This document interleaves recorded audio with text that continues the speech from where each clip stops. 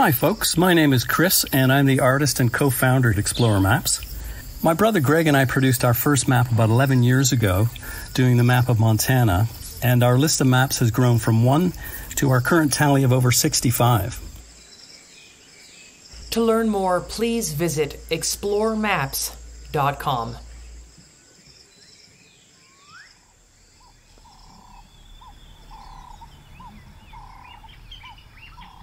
Welcome to The Trail Less Traveled, an adventure radio series and podcast dedicated to collecting stories and sounds from around the world in order to take you back to mankind's earliest form of entertainment, storytelling. This episode was recorded on location in Zambia in collaboration with Game Rangers International. This project was made possible due to the generous contributions of Explorer Maps. Missoula, Montana is a mecca for outdoor enthusiasts, and each week we will bring you tales of adventure from both near and far, as well as information and inspiration and a few tunes to set the mood. You can subscribe to the podcast and learn about our international outreach projects at traillesstraveled.net. And now, here's your host, international expedition guide, conservationist, and yogi, Mandela.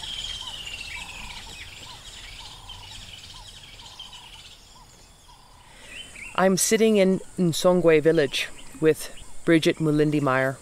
She is an environmentalist and humanist who was born and raised in NSongwe village under Chief Mukuni. Bridget, first and foremost, thank you so much for joining me today on The Trail Less Traveled. Well, thank you for having me, and thank you for coming and visiting us. It's really a pleasure to see you. The last time I saw you was in Idaho. Yeah, the Sobek 50 reunion. It was fun. It was super fun. Yeah, I really enjoyed meeting you, and I was so amazed to see you, the action you were, and you were so involved in organizing everything. I was just so impressed with you. Yeah. Well, I'll echo those words back to you. I was also so impressed with you and grateful that I knew that within a few months I would be flying to Zambia and coming and seeing you here at your home in NSongwe village. Thank you. So my first question for you goes back to the clay from which you were shaped. Where did you grow up? Tell us about NSongwe village. Well, I was born and raised in Songwe village in Zambia. And Zambia is located in the southern part of Africa. It's a landlocked country. It's surrounded by Malawi to the east, and Tanzania to the northeast, and Congo to the north, Angola to the west, and to the south is Namibia and Zimbabwe. So it's a landlocked country. So I grew up here. I went to high school in Kalomo, which is a few kilometers from here, and I graduated. I was the first girl from my village to graduate from high school. And then later on, I dated Bob Meyer, who was an American at that time, working as a river guide on the Zambezi River. Fell in love with him, and we met and we dated for about 5 years and got married and moved to the United States. But here in Mandela, in my village, we are back now, trying to correct some of the things that us as humans have made mistakes, from ignorance. Yeah, so that's what we are doing here, is to restore. There is a river in Songwe called Songwe River, and over the years, it's gone dry, due to human activity, cutting of the trees, animal grazing and drinking, and poor construction, I would say. They had built a dam in the 70s, which is upstream, and it's broken down and it's eroding all the clay and it's dumping it on the river. So we have to remove the clay, and then we have to restore the vegetation that's been lost due to human activity, replanting and desilting. Yeah, so that's what we are doing. Yeah. Tell us a little bit more about your childhood and your parents and what life was like growing up. Well, back then, we lived in homes that my dad built out of wood poles with thatched roof, and then my mom would mud the walls out of clay, and she would use different colors. She would use the reds, and it's a different clay that would dig out from a different area within our village. And then she would mix it with water, and then she would stick it between the paws, and then she would go around and redo it until it's thick and it becomes the wall that would protect us from the cold and rainfall.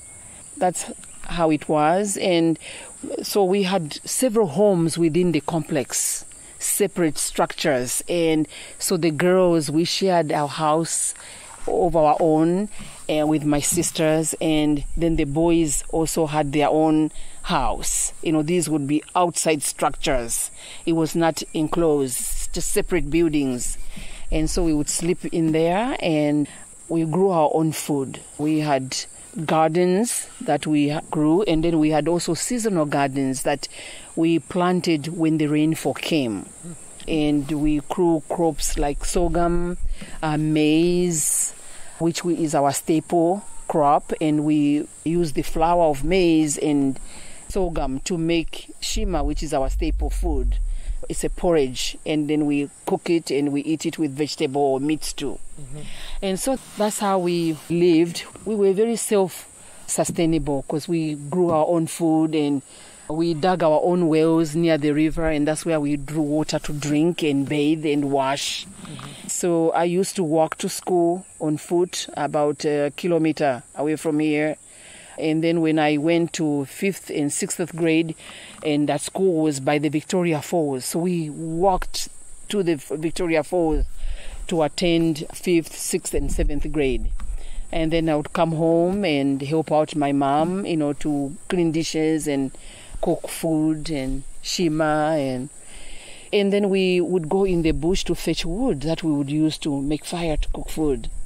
Everything was very manual. When you were walking to school, did you encounter wildlife ever? Sometimes we did, but mostly that time we encountered mostly baboons, and they would chase us. So we always moved with sticks and stones. Then when they tried to aggress, because we used to carry food with us to go and eat because it was a long distance.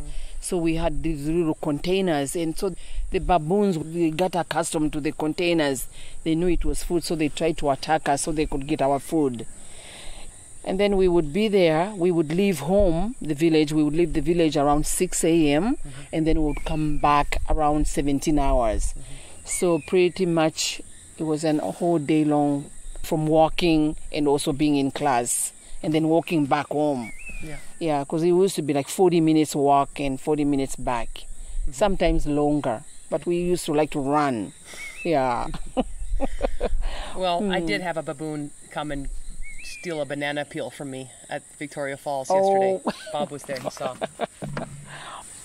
I was wondering if you could tell us a little bit more about this ecosystem that we're in, because just not too far from where we are right now, we have Musyotunya, the smoke that thunders, Victoria Falls. Yes. And then I actually hiked out of the Zambezi Gorge, right below rapid number 10, to come to your house today. Oh, wow. And so just kind of like telling the global listener a little bit more about this ecosystem that you're in.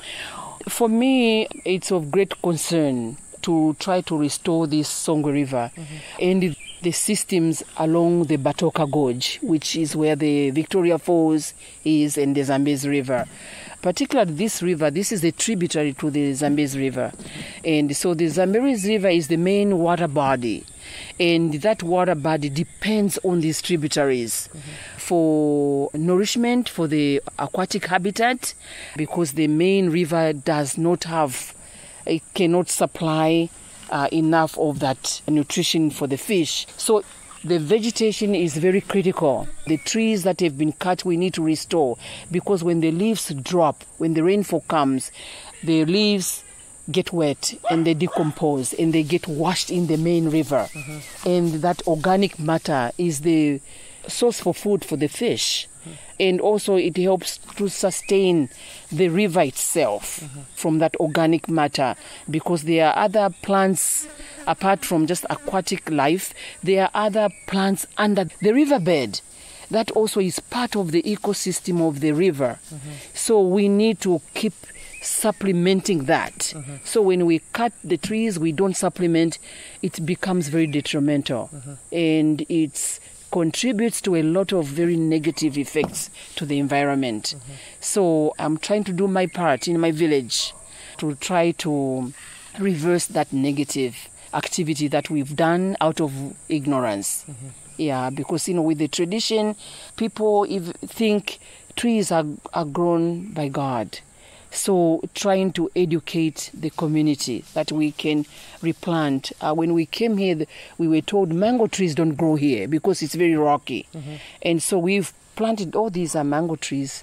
And now everybody is very inspired. Everybody's trying to plant mango trees because then they've realized it was just a myth. They actually grow even in the rocky areas. Yeah, so this ecosystem around, we are trying to bring the entire community on board because this is very crucial and we are running out of time. It's very, very hot. We never experienced this heat when I was young. Let's talk about that. I would love if you could be willing to just talk to us a little bit about how it once was and what you've noticed in the changes during your lifetime in NSongwe village. Yeah.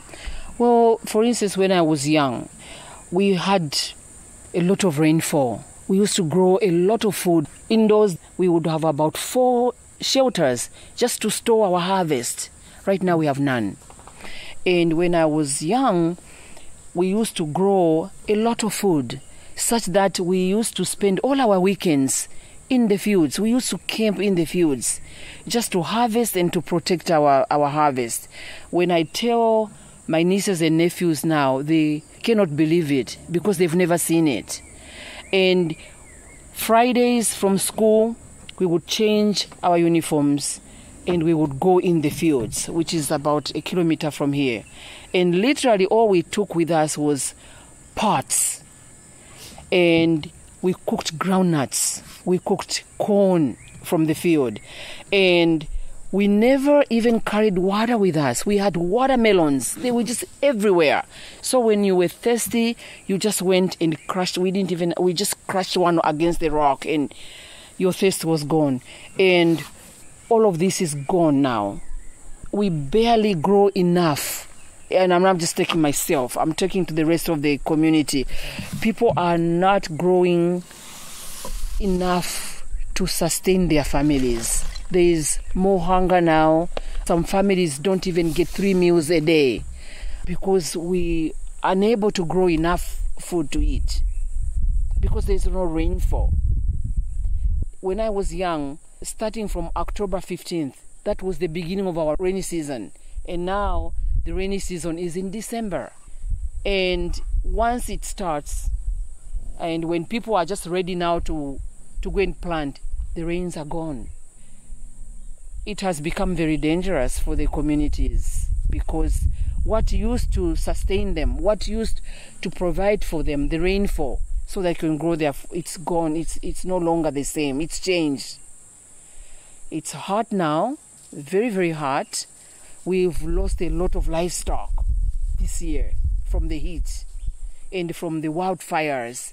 We don't know, it's people that are causing the wildfires or they are starting out from extensive dry heat, but then the grass that the cows depend on is gone, and then there is no rainfall enough to maintain the river so that the cows can drink from.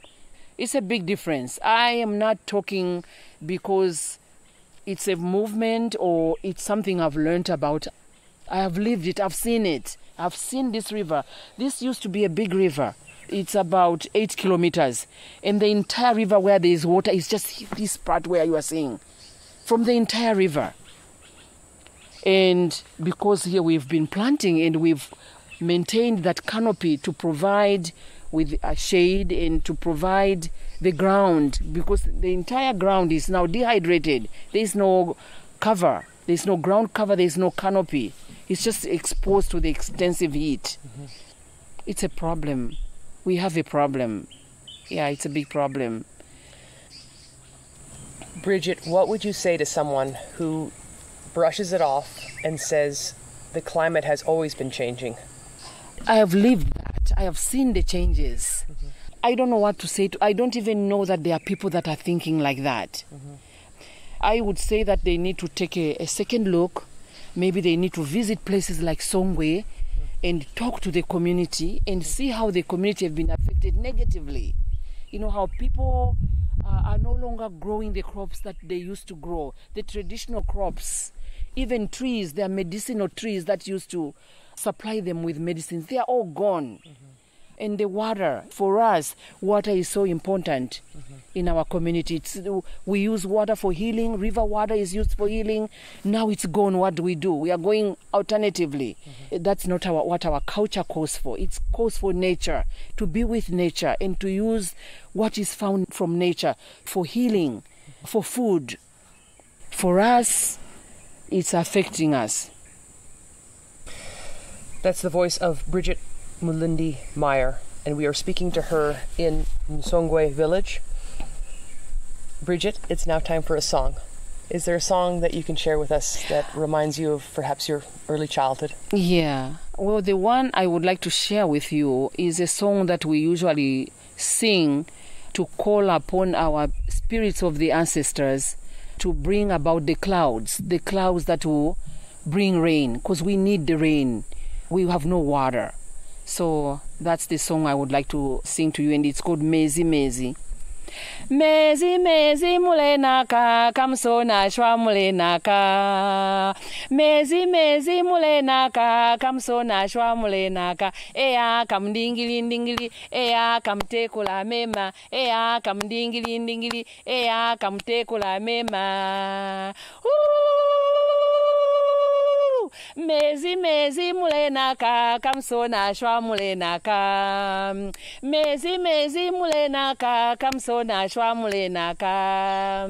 Eya kamdingili ndingili, eya kamtekula mema, eya kamdingili ndingili, eya kamtekula mema.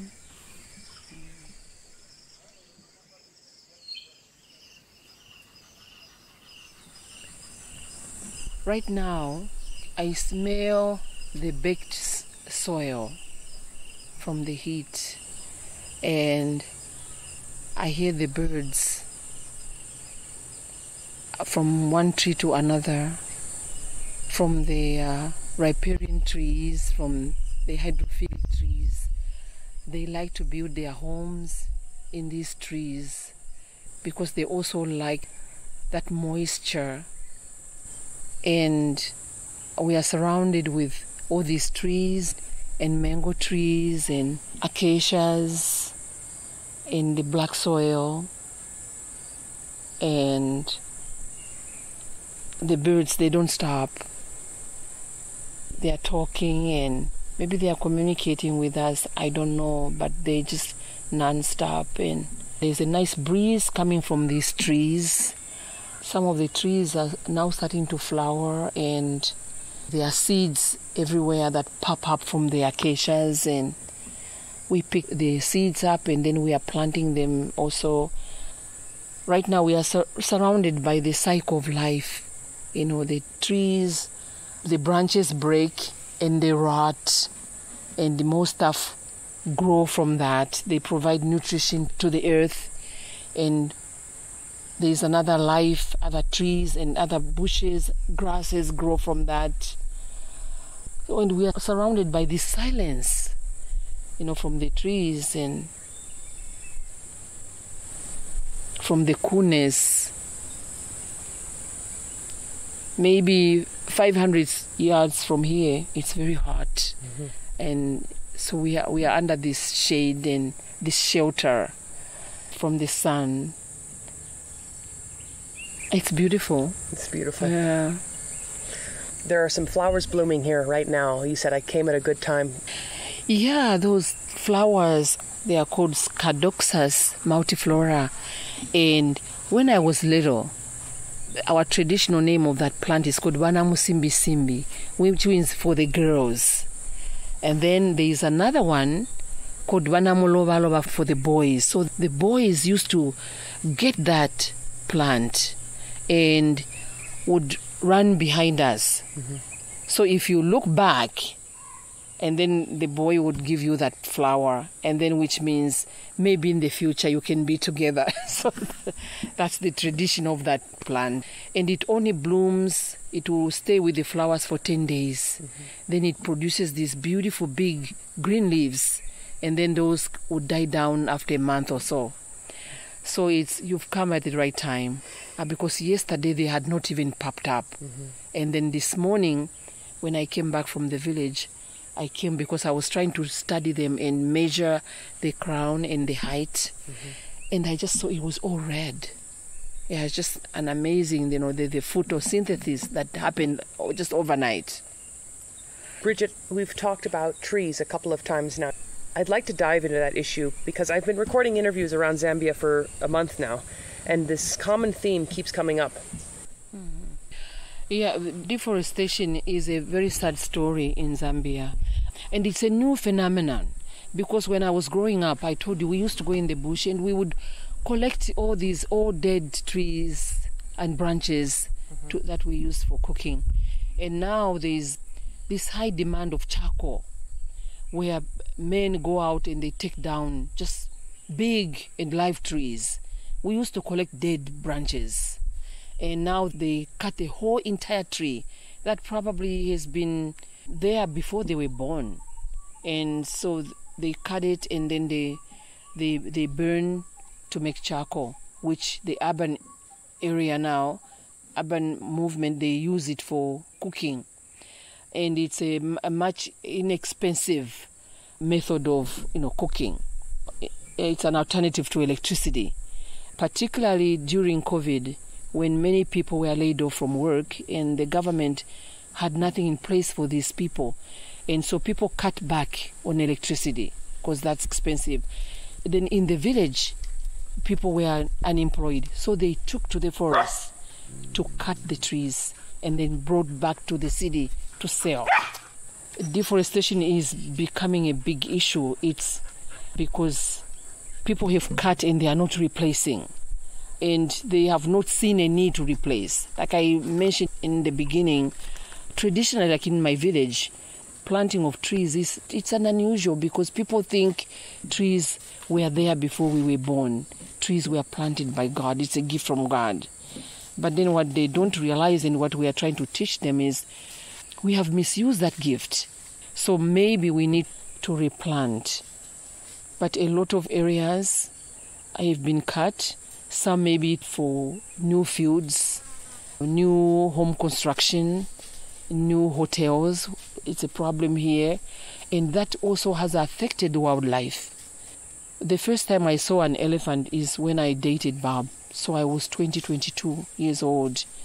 But today, a 5-year-old knows an elephant because they are coming in the villages because we have cut a lot of trees, some which was a source of food for the elephants. And so now they have to cover long distances to look for food. So as a result, they are coming in the residential area. They are looking for food because where they used to get food is no longer there. People have cut trees, they've burnt. So it's a problem, and the government needs to do a lot of sensitizing education. We have been planting here, and the government has been here to see what we are doing, and they have shown interest and what they would like to do, because they've walked this river. It's completely dry, the other part. So they want to replicate what is here for the entire 7 kilometers of the river stream. I think they've also seen the devastation, and there is a call also for the other communities, like international community, because I think like water or vegetation, trees is one thing that we all share in common. It's one thing that we are all connected to. The water we drink, the air we breathe. So it's very crucial that we do something about the deforestation. It's massive here, particularly during COVID. It was amazing to see, many trees were cut. Yeah. It's a sad history of our country. Bridget, I'd like to transition to some other forms of human activity that you have observed and ways in which you're working in your community to help preserve wildlife and wild places for the next generation? For us, what we are trying to do, we want to restore the river, Songwe River, by planting grasses and by planting trees, and also desilting in some areas where we've had human activity, where there was a dam upstream that was poorly constructed, and it's breached now and sent all this clay and dumped it along the river. So to me, when I was little, we used to swim in this river. We used to fish in this river. I remember my mom, one time I came home and I had a big container. It was full of fish. And she was so proud of me, and she cleaned the fish, and that's what we had for supper, the entire family. But now that's gone. We no longer have fish in the river. We no longer have water. We no longer have frogs. We no longer have nothing in the river. So for me, I want to continue restoring the ecology along the river. I want to plant. I want to continue with that. Plant grasses so that it's like when I was little, because it's no longer like that.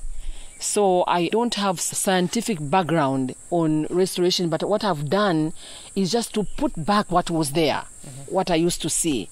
And it seems that is translated into scientific background, and it's made a lot of people interested because it's brought back the water. And then this water now, it's here year-round. We didn't have water year-round. So that's what I would like to do, and that's what I would love to leave for the next generation. I want them, the girls and the boys, to enjoy what I did, swimming in the river and fishing from the river. Beautiful. Bridget, we are here in NSongwe village. This is where you were born and raised. You ended up leaving and going to boarding school and living in the US, but I'd like to share some information and inspiration about your village with the listener. I'll go back to maybe my family. My father had 3 wives, and my mom was the first wife. And so they didn't have any education at all.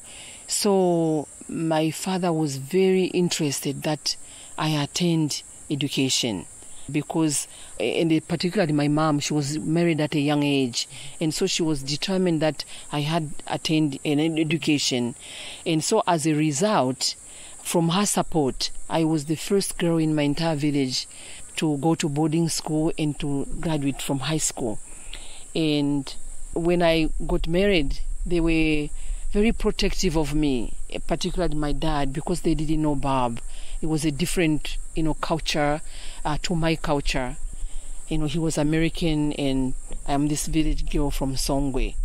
And so it was very important for my parents that I had their blessings. And so when Bob asked me if I wanted a white wedding, I said no, I wanted to get married in a traditional way. So the traditional way involved that he comes and he meets my parents and my family, and they negotiate bride price. So that's what we did. And under that big mochenje tree, one morning we sat under that tree in front of my mom, my dad, my uncles and my aunts, in which they told Bob that it was okay for him to marry me, but I was their favorite child. So for them to have this understanding that I was getting married, he needed to pay bride price. And so that was negotiated, and then Bob paid the bride price, and we had this traditional ceremony, and we got married, we got their blessings. Then we moved to the United States. But in the village that I grew up here in Songwe, our leader is called a chief, and the chief is through the matriarch society. And so he is basically chosen. There's a committee from the village that choose. You have to belong. You have to be from that family member. Even if you are intelligent, but you don't belong from that family, you cannot become a chief. So it's chosen from family. And the current chief is my brother-in-law. So we are very, very good friends. And I remember when they were choosing him to be a chief, he wasn't interested because he was living in Lusaka. He was a manager. So they had to go there They had a meeting and they decided that's the one that's going to be the chief after the previous one died. So they had to travel to Lusaka to go and get him and bring him back. And he was married to my cousin. So he accepted it, and he's been a chief now for over 40 years. Yeah.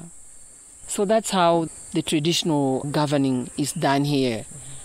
His job is to make sure that our rituals, our ceremonies are observed at the right time, to make sure that there is rainfall for the people, that people have the land, they share the land, they grow the crops, they live on the land, and they protect the land. And we have a ceremony in which we call upon our spirits of the ancestors to bring about the rain, like the song I sang. But in that ceremony, a group of men, young, strong men, run for maybe 10 kilometers from Mukuni village to the Victoria Falls, to the Zambezi River, and they run there to draw water. And they are usually dressed up in branches and leaves. They are covered in the branches and leaves. So they go to the Zambezi River and they collect water in clay pots, and they run with that water for another 10 kilometers to Mukuni village. And that symbolizes the leaves and the branches.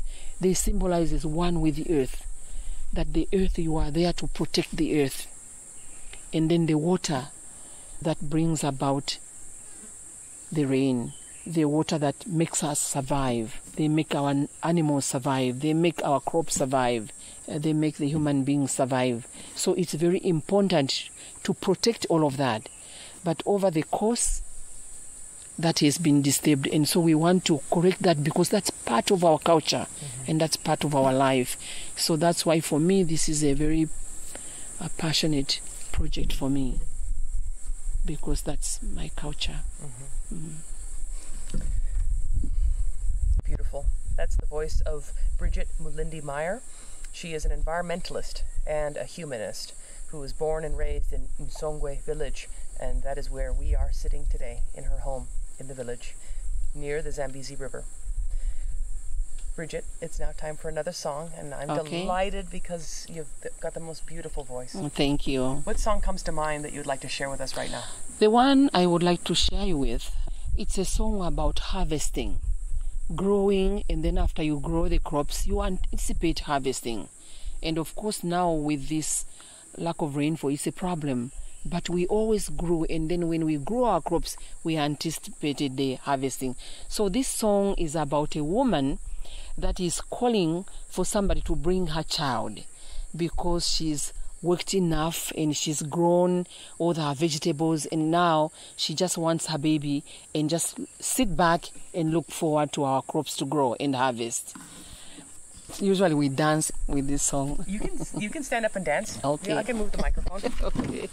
Kalimama undu ye ndetela mwanangu, kalimama mundu ye ndetela mwanangu, bonse balima balako toka ndetela mwanangu, bonse balima balako toka ndetela mwanangu, peke peke tamwawene mwapeka maila tamwawene, peke peke tamwawene mwapeka maila tamwawene, tamwawene mwapeka maila tamwawene, kalimama undu ye ndetela mwanangu, kalimama undu ye ndetela mwanangu, bonse balima balako toka ndetela mwanangu, bonse balima balako toka ndetela mwanangu, epeke peke tamwawene mwapeka maila tamwawene, tamwawene mwapeka maila tamwawene, peke peke tamwawene mwapeka maila tamwawene, tamwawene mwapeka maila tamwawene, tamwawene mwapeka maila tamwawene, tamwawene mwapeka maila tamwawene, tamwawene mwapeka maila tamwawene.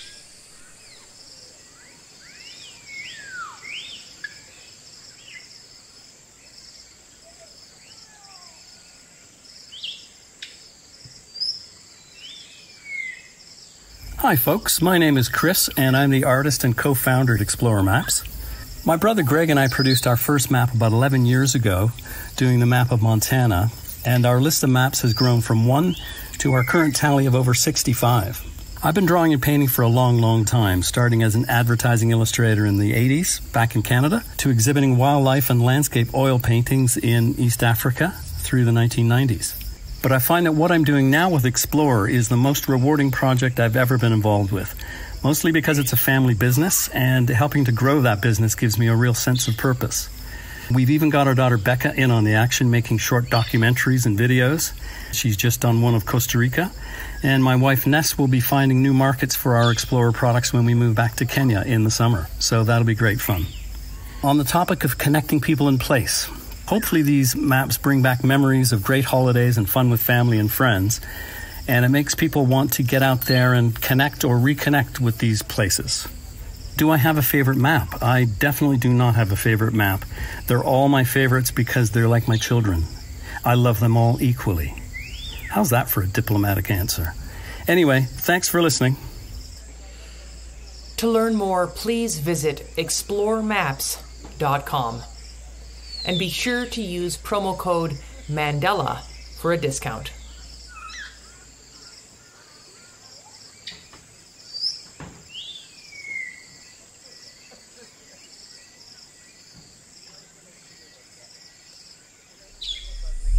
We are here in NSongwe village speaking with Bridget Mulindi Meyer. And Bridget is an environmentalist and a humanist. She grew up in this village. We're here at her home. And Bridget, I would like to talk to you now about your experience going to the United States and seeing snow for the first time. Oh, it was very interesting, because the culture, I had a cultural shock. Things were very fast for me getting to United States, and my first time to fly ever. I thought, because when I was little we would see the aeroplanes in the sky, but for some reason I thought there was a road there. I didn't imagine how something of that size could just fly without leaning on something. And I was a bit anxious, flying in a long distance like that. And so when I arrived, my husband was from Minnesota. We went to Minnesota. And so when I arrived there, people were very curious about me, and they were telling me how beautiful Minnesota was. And they were telling me how you wake up in the morning and the ground was so beautiful and it was white with snow. That was in the 90s. And that time, United States had sent soldiers to Iraq. There was the Iraq War. So I was reading about it, what was going on. And so one morning we lived in an apartment building, and it was a Saturday, and Saturday was always very busy. Families going to the laundry room to do their laundry, and you could hear the kids run across our door. And so I had just finished reading the Saturday paper, and then I looked. We had a big glass sliding door, and I was looking through the glass sliding door, and I saw little things falling. And I tell you, even today, when I think about it, I still get that feeling. I was very scared. And Bob was not there. I was alone. And so one of the things that he had told me, in case of emergency, you can dial 911. And so I saw these little things. And the first thing that came to my mind was the Iraq War, and Saddam Hussein was going to use nuclear weapons to United States if the soldiers didn't withdraw. And so I was curious, what was the nuclear weapon? They said it was gas. You breathe it and then you die. And so I was looking through the sliding door, and I had just finished reading the paper, and it did talk about, Saddam Hussein using nuclear and chemical weapons to United States if the American soldiers did not withdraw from the Gulf.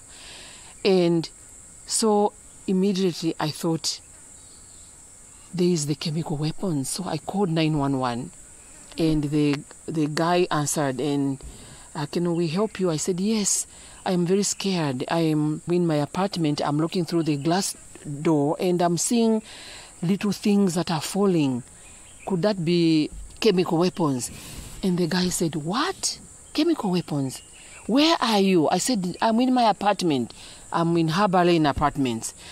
And so they put me on hold, and he came back on the line. He goes, ma'am, can you just stay in your apartment and not go out because we are not sure what you are talking about? And I said, they are now falling. There are a lot of them. They are falling. And so they hang up on me. And Mandela, I was so scared.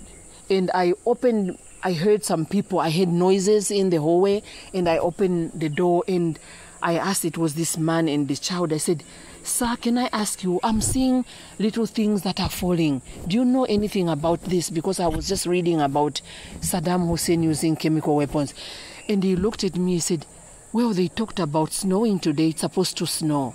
So I said, snow, but it comes from the ground. He said, no, snow, where are you from? I said, I'm from Zambia. He said, ma'am, snow comes from the sky and it falls down and then it will form and then the ground will be white. And for me, people told me you wake up in the morning and the ground was white and with snow. So I thought snow was formed like dew. We have dew in my country, and dew is condensation and it just comes from the ground. Mm-hmm. And then I learned it was snow. And when Bob came back, I said, well, you needed to tell me snow came from the sky. I didn't know it came from the sky. So that was my experience, my first scary experience in the United States. Wow. Yeah. I was really scared. Yeah. Bridget, you're also an artist. You are a dancer. You're a choreographer. You help train the Zambian dance team. You also sell baskets and run your own business. So I'd like to talk to you a little bit about that creative side of your life. Our culture, even when we walk, we are dancing. I don't know if you've seen some women, African women and Zambian women, when they walk carrying a bucket of water. Yeah. There's a movement, a very feminine movement, it's a dance. When we cook, we dance. When we eat, we dance. We celebrate. At the funerals, we dance. In church, we dance.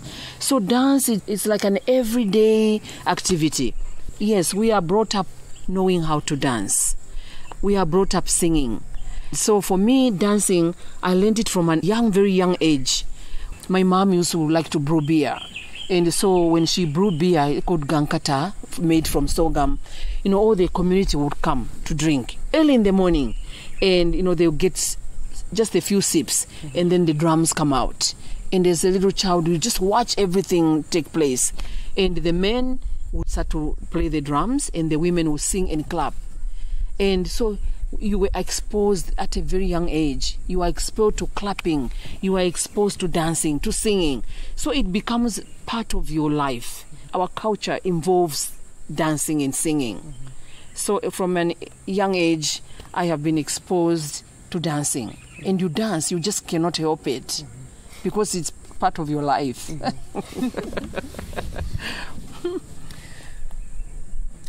That's the voice of Bridget Mulindi Meyer. She is an environmentalist and a humanist. We're here at her home in NSongwe village, Zambia, just about a kilometer from the Zambezi River.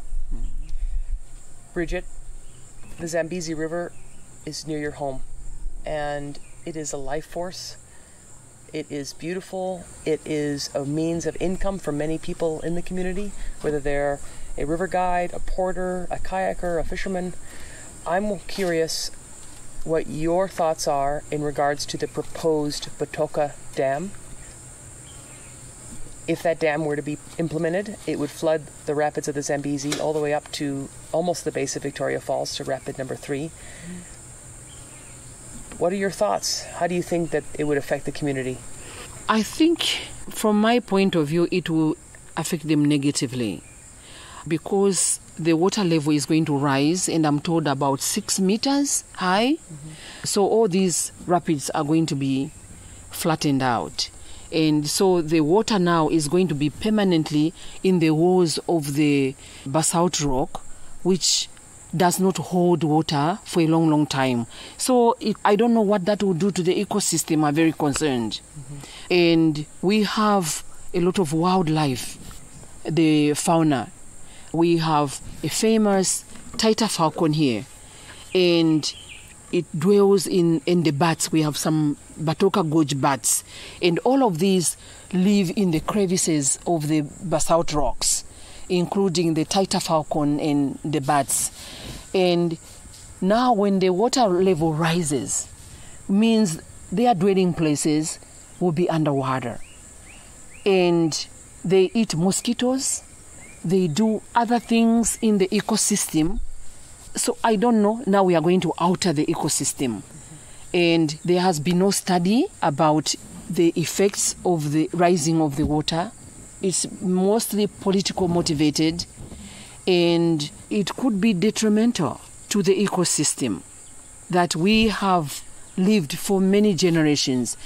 The Batoka Gorge is a natural phenomenon, and so now we want to alter it.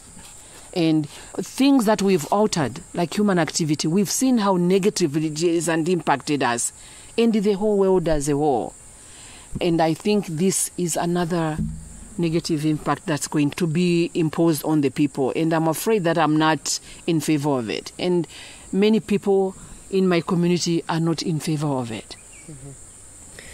How would it affect the livelihood of people who rely on that river for their work or for their food? I think it will be negatively. The fishermen will no longer be able to fish because now they can go and access, they can go to the shoreline at the bottom of the gorge and they fish and they camp there. So when the river rises, they won't have the access because it's very steep, and I'm afraid we will also have a lot of accidents. Mm-hmm. We won't have the airflow that we've been getting all from the gorges. There is an airflow there that is caused by that vacuum, that wall. And so when you rise the water, you are going to get rid of that vacuum. So I don't know what it will do, Mandela. I don't have the scientific information, but I have the indigenous intelligence that should not happen. It should be left natural like that. So for me, I have not seen any studies. I've not seen any information that they've studied it. If it rises, this is what it will do. Mm-hmm. The only information I am getting is that when the water level rises, they will be able to generate enough electricity to sell to Zimbabwe. Zambia, we don't need it. We already have electricity. We have 2 hydro power stations where we are generating electricity. Enough for the whole country, and enough we are already selling. So I think the international community should look into this. I think it's enough of the greedy. We don't need it. We really don't.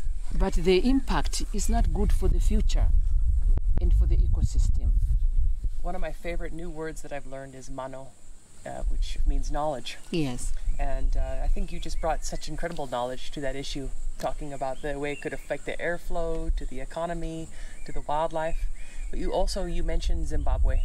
And so we're in Zambia right now. Across the other side of the Zambezi is Zimbabwe. Yeah. I have not been able to go over to Zimbabwe yet to talk to the communities there about the dam. But I believe that the opinion is a little bit different because the economy in Zimbabwe is a lot different than Zambia. Can you reflect on what you think might be the opinion of some of the communities over on that side and their struggles for electricity? Yeah. I think they probably will be in favor because they need it. There's been a lot of misgovernment in Zimbabwe. Everybody knows that. Mm-hmm.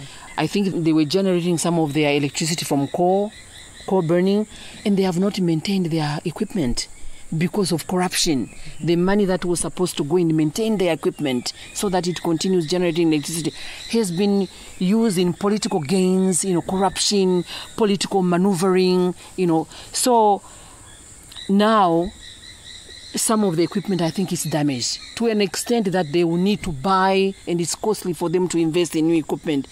But I think something needs to be looked into the equipment, or maybe investing in the new equipment, than destroying the ecosystem that benefits millions of people. The air is shared by the entire global community, and for us to alter that ecosystem to benefit corruption, I think it's not advisable. Here in Zambia, I've noticed there's a lot of sun. Now I'm looking down on my sunburn from yesterday. And so can you reflect a little bit about alternative, responsible, renewable energy like solar? I think that's a great opportunity, even for Zimbabwe as well. And I think most African governments, they are very hesitant to invest in solar because they don't have proven facts. And I think also because it's a long-term investment, some of these presidents, they want the results now when they're in power so that they can get re-elected again. I'm sorry to say that. But I think it's one of the reasons why solar is not promoted heavily here, because it could be beneficial. We have all the sun, you said, in the world. And so we could leave all the rivers alone and generate electricity from solar. But I know that European countries have helped African countries to invest in solar. And because they've told the results might not come today, and so they have shied away from going forward, and the money has been used in corruption. So people have given up in those investments. But right now I think it's the biggest potential for Africa is solar. We just need investment in that sector. Bridget, what advice would you share with whoever's listening out there? Life advice, environmental advice, humanist advice. What advice would you share with the people listening? I think that right now, to my listeners, if you are in the United States, if you are in Canada, or if you are in China, they should be concerned with what's going on in Africa, with what's going on in Songwe, because that affects all of us. And we need to be humane in everything that we do. We need to be humane in the environment. And we shouldn't just do our little areas, but let's look at the whole world, because the benefit is for everybody. And the land is all ours. You know, we need to share everything. We need to share the land. We need to share the air. We need to share the water. And I think we need to have time for each other. We need to love each other. It will be a much, much healthier world if we loved each other and if we had time for each other. And I think we would not even have these problems that we are going through with the human activity destroying rivers, because other communities are doing much better and other communities are doing very poorly. And so the much well-to-do communities, they are not helping the disabled community. So I think as long as we are not going to be compassionate with each other, that gap is going to get bigger, and we are looking at a disastrous world in the environment. Bridget, thank you so much for your time and energy joining me on The Trail Less Traveled. Thank you. Thank you, Mandela. You were such an inspiration to me from the day I met you. So thank you. Hey, I feel the same about you. We should be friends. Yes. I'll come back to the village and help you farm and run the river. And Bridget, what song would you like to end your show with? Okay. This song is about a girl that is approaching puberty. In our community, like I said, we dance. When a girl gets mature, it's a big celebration. We all dance and we sing. So the song I'm going to sing is called Ndabankolola. I'm about to become a woman. Ndabankolola ndabamoe oe oe oe ndabankolola ndabamoe oe oe oe ndabankolola ndabakasimbi oe oe oe ndabankolola ndabamoe oe oe oye ndabankolola ndabakasimbi oye oye oye ndabankolola ndabamoye oye oye oye ndabankolola ndabakasimbi oye oye oye ndabankolola. C'est como palumba.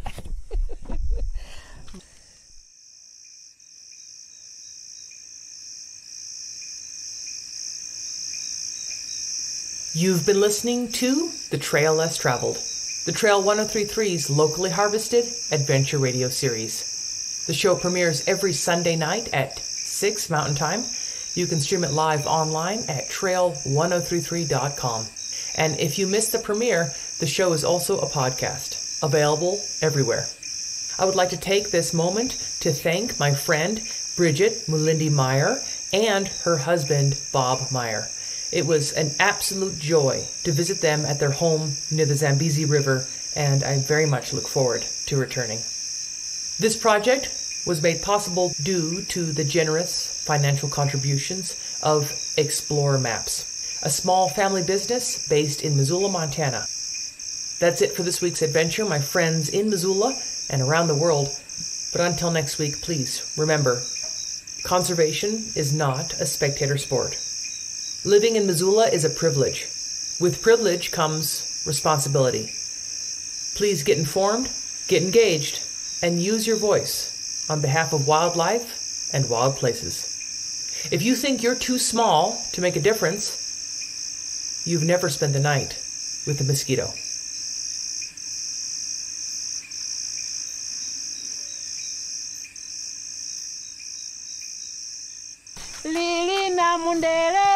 Now this song, you dance it with a basket. Okay. Lili namundele, lili namundele, lili namundele, lili namundele, mama kababike kuli namundele, lili namundele, kababike kumanzi atuba namundele, lili namundele, kuli kalili kalila wacha namundele, lili namundele, lili namundele, lili namundele, lili namundele, lili namundele, mama kababike kuli namundele, lili namundele, kababike kumanzi atuba namundele, lili namundele, kuli kayuni kalila wacha namundele, lili namundele, lili namundele, lili namundele, lili namundele, lili namundele, mama kababike kuli namundele, lili namundele, kababike kumanzi atuba namundele, lili namundele, kuli kayuni kalila wacha namundele, lili namundele, mwachibona iya mpeleku mwachibona iya mpeleku mwachibona iya mpeleku